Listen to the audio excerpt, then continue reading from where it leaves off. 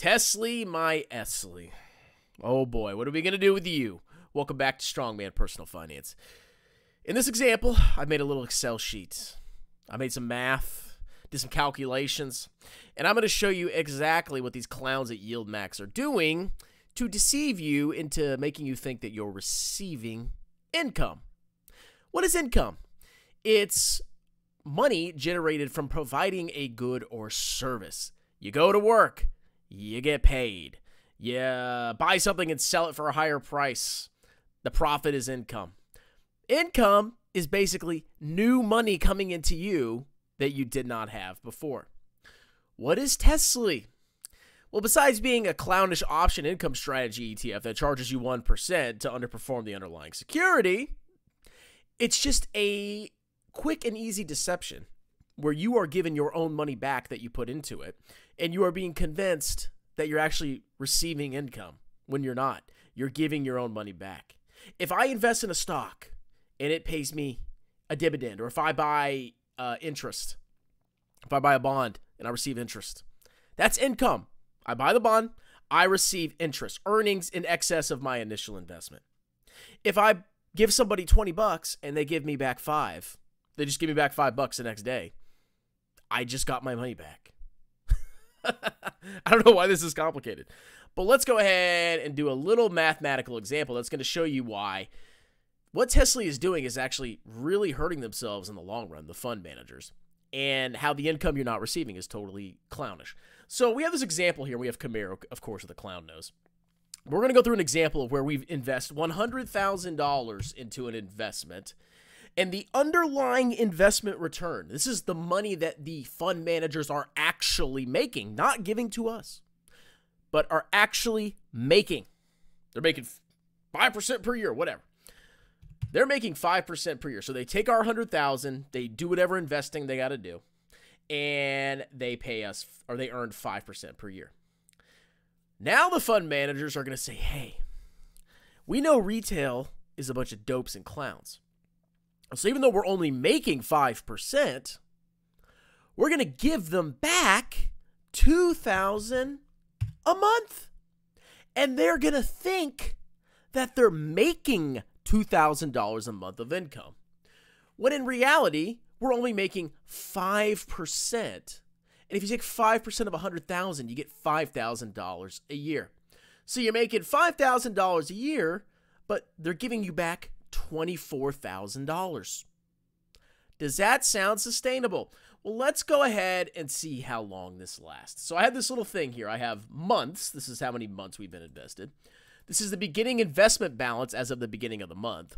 This is the real income that was earned for that month. That's the 5% divided by 12. That's how much money they made doing whatever they're doing.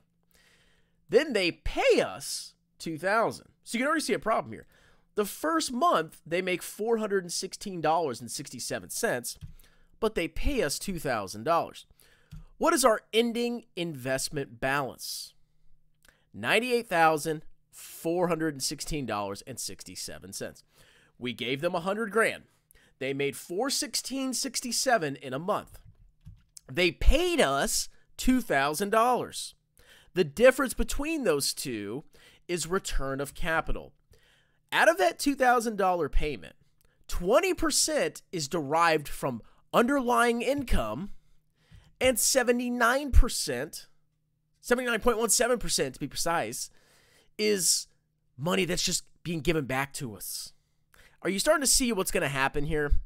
So now that they've given us more back than we put into it, and only a fraction of it was earnings, at the beginning of month 2, they only have $98,416 to generate money from.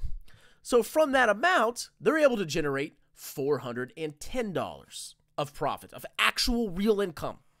But they still got to give us $2,000. And if they pay us $2,000, the ending investment balance in month 2 is $96,826.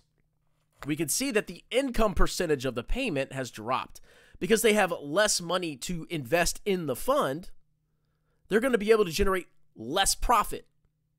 So you can see that it starts to get into the spiral where every month the amount of earnings they can actually generate is smaller because they have a smaller amount that they can invest, because they're giving you your money back. And if they give you your money back, what money are they gonna have to generate returns? Okay?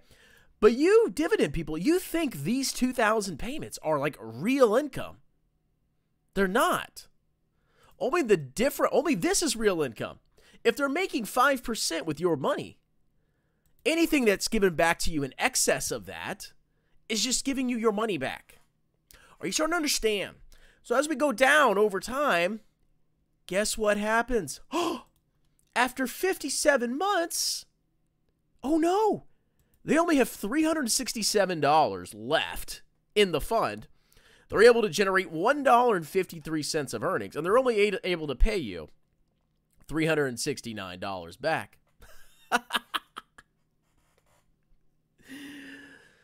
So the more they give you back, the less capital they have to generate returns.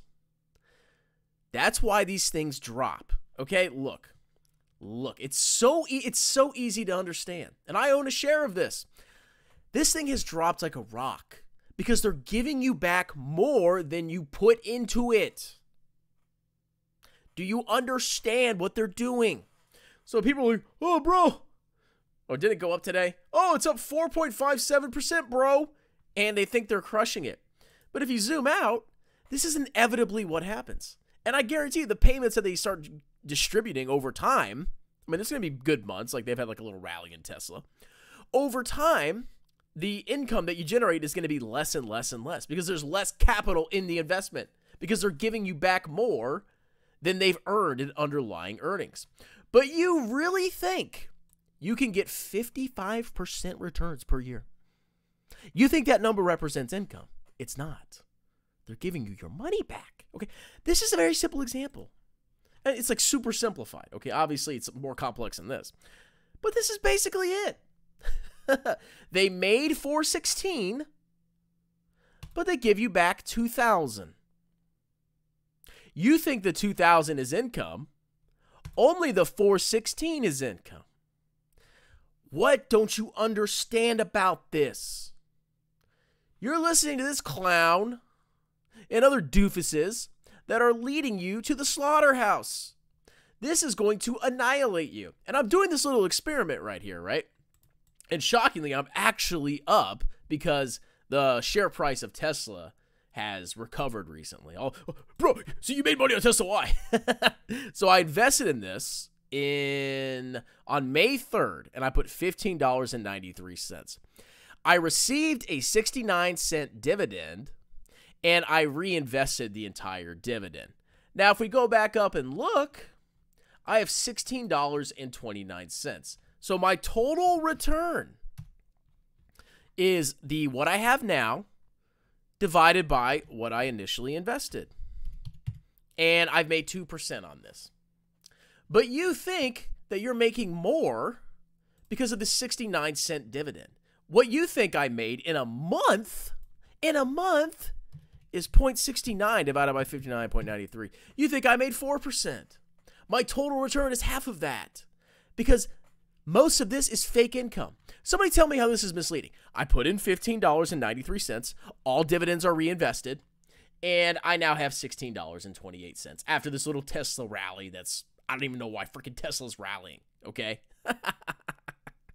Can somebody freaking tell me, okay?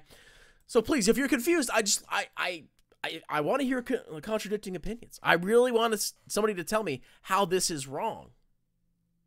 And what you're doing is you've cracked the code to unlimited wealth.